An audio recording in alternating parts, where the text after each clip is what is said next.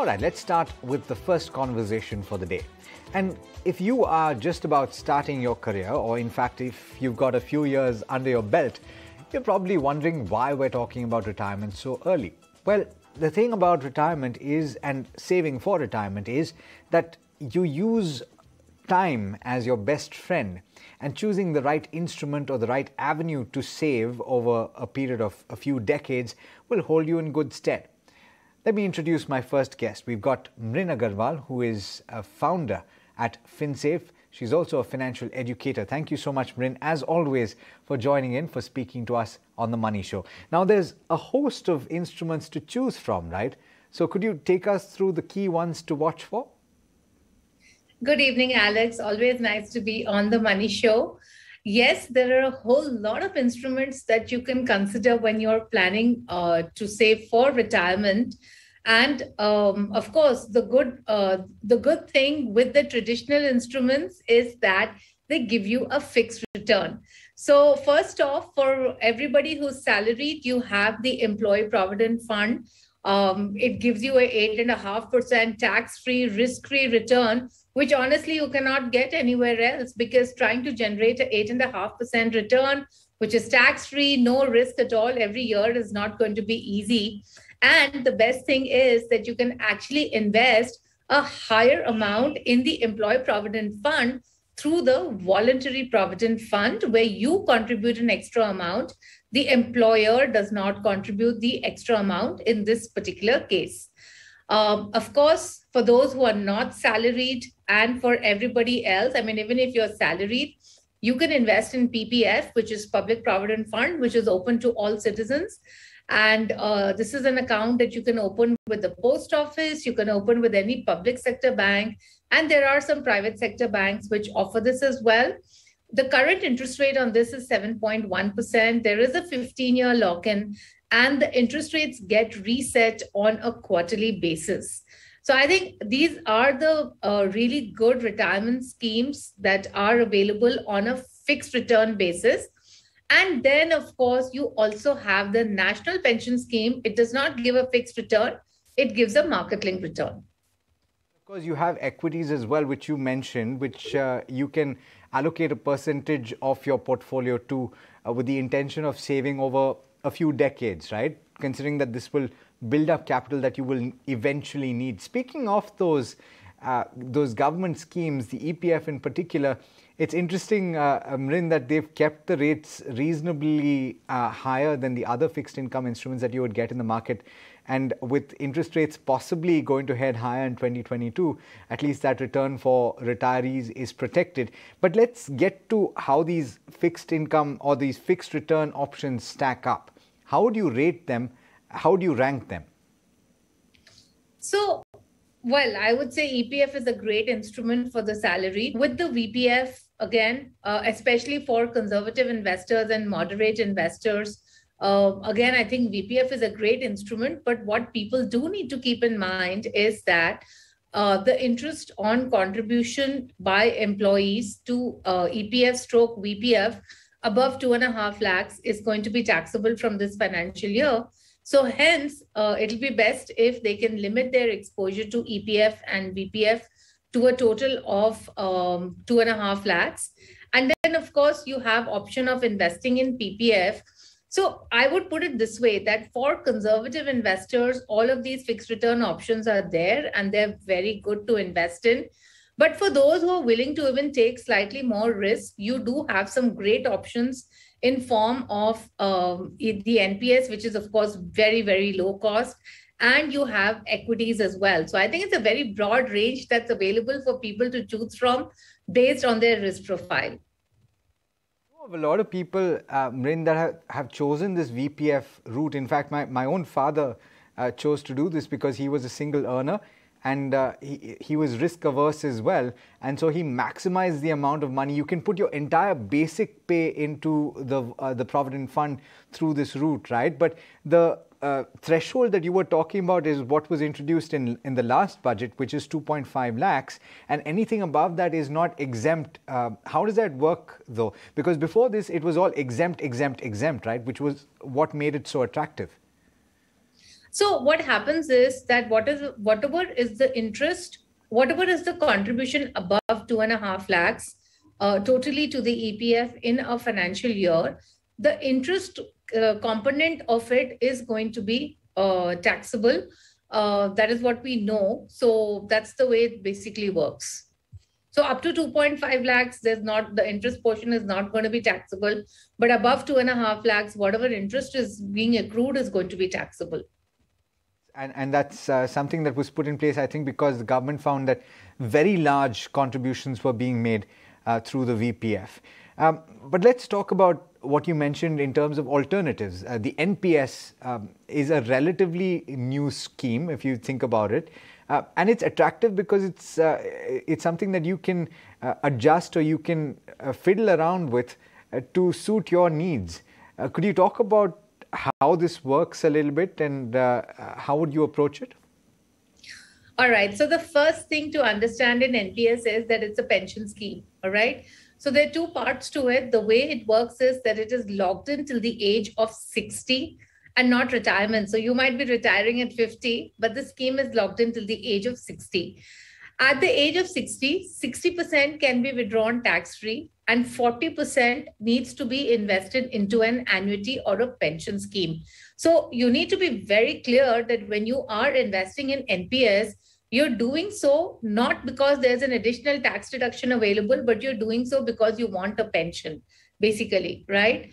Now there are different investment options that you can choose from. So there is an active choice where you can decide how much you want in equity, how much you want in government bonds and corporate bonds. And for those who find it difficult to decide the allocation, you have the auto choice where the funds are allocated based in a predetermined manner based upon the person's age, right? So here too, based on the risk-taking ability, you could choose conservative, moderate, or aggressive option. So there are various investment choices. There are many pension fund managers also who are available.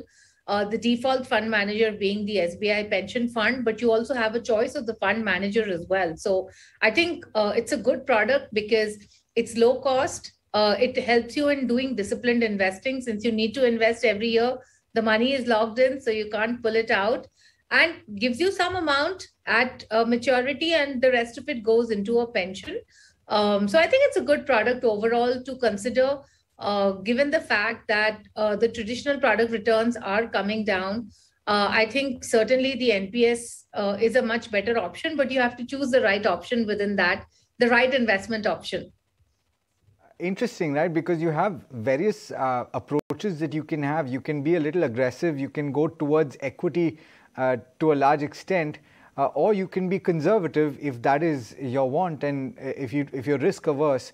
So how does one make that choice? And could you take us through the broad cliff notes there? So first and foremost, you need to figure out what is your risk profile.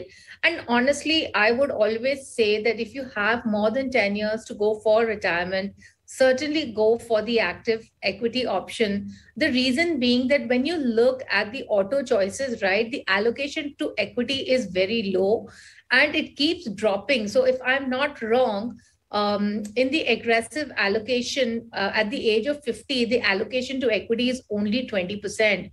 Whereas when you are in the active equity option, your allocation to equity is going to be 70, 75%, and then it's going to keep gradually coming down in your 50s, right?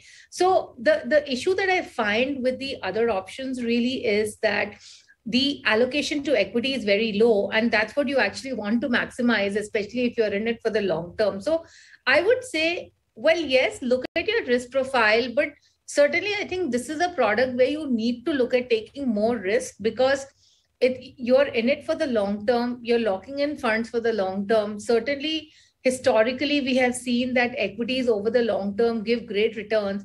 And the best part is that this is so low cost, you can't get these costs anywhere else. Understood. Let's talk about certain other options, and people often consider this. There are various surveys that have been conducted that talk about the pension plans that are offered by insurance companies, and a lot of people tend to go for that option. How do they compare with the NPS? Because in a sense, they're both pension products. Yeah, so they don't compare really very well. And I think it's to do with the cost. So in any pension product, you have two parts. You have the accumulation phase, which is up to retirement, and then you have the distribution phase. Now, when you look at it, the problem is that with the pension plans from the insurance companies is that the returns are very low. They're typically between 4 and 5%. And I'm talking about net investor return, net of charges. I'm not talking about the fund returns, right? So when you look at that, what you're comparing building your retirement corpus through a pension plan, let's say at maybe 5 to 6% at the max, versus an NPS, which I think on an average can give you at least 10 to 12%, even going forward, right? So I'm not even looking at the past returns. I'm just talking about on a very conservative basis, what you could look at getting from any equity long-term product, right? So the difference in the returns in the accumulation phase is going to be huge if you're looking at 5 to 6% versus 10 to 12%, even if you keep the returns in the distribution phase as the same, basically. And hence, I would never even look at a pension plan. Okay. Okay, that's a fair statement to make. What about equity? And this is something that all financial planners that I've spoken to, Mrin, say is an absolute must. If you have a decent runway ahead of you, this is absolutely an essential part of your portfolio. You need to have some allocation to equity. The question is, how do you approach it? Do you buy stocks, as a lot of individuals have been doing since the start of 2020? Or maybe midway through 2020, you have the number of demat accounts that have shot through the roof. So a lot of individuals are taking advice and buying stocks individually. Or do you go through the traditional route, which is to trust a mutual fund manager, or in fact a mutual fund house, if you're doing a passive investment strategy? Well, I would certainly go with the mutual fund and ask yourself this question: how many people have bought a stock and held it for 20 years, right? And how many such stocks will you buy and hold for 20 years? Right. So I think for most individuals, it's very tough to actually figure out which stock to buy, when to sell it. And, when you're doing it, you want to look at something that you're doing for the long term. I think it's very difficult to find that stock for most individual or for most lay investors. And hence, I would always recommend the mutual funds. Now, between mutual funds and the NPS, I think the choice really depends upon what you're more comfortable with. Like, do you want the pension? That's point number one. Point number two, if you are investing into mutual funds, you need to have the ability to hold on. And, you should be very clear that you're going to be disciplined and you're not going to exit that investment at volatile time, or you're not going to exit the investment because you have a need, right? So while I do recommend to invest in equity mutual funds, certainly for retirement, the key in it is to remain invested and to be disciplined about it, just like you would do in the case of NPS. And of course, choose the fund rightly, no thematic funds. I mean, look at core holding funds like FlexiCap or Index or Midcap funds. A combination of these funds itself would be a good idea. And honestly, having a strategy of money split across NPS as well as equity mutual funds is a good idea. This program exhort those tuning in to treat their investments into equity as partnerships, where they look to have a partnership for decades rather than just a few months. So I guess if they've been listening in, then hopefully they have bought into that idea and they're buying stocks and holding them. It isn't necessarily something that you should do either or, right? You can have a combination of the various options available.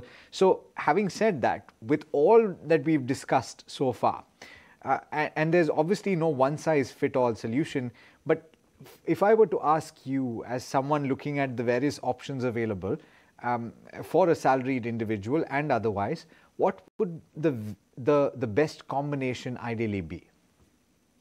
I think the best combination would be a combination of the employee provident fund, which is giving you the debt exposure, and NPS and equity fund. I think, those three together would be a great combination to build your retirement portfolio. It's been an absolute pleasure speaking with you, and you've broken this down in a way that I think everybody can understand. And I'm hoping my viewers take a lot from this conversation. Look forward to speaking to you again really soon. Thank you, Alex.